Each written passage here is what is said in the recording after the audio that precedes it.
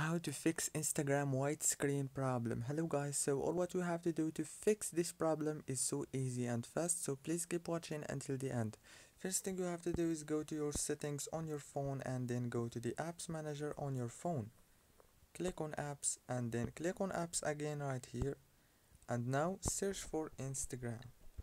Click on Instagram and this is the Instagram settings on my phone. Now all what you have to do here is simple.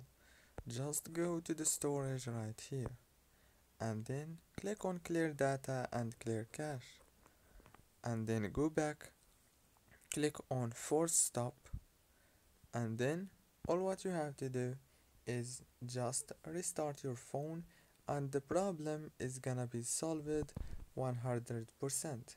And if it's not, all what you have to do then is uninstall the app and reinstall it. Don't forget to like and subscribe, and thank you for watching until the very end.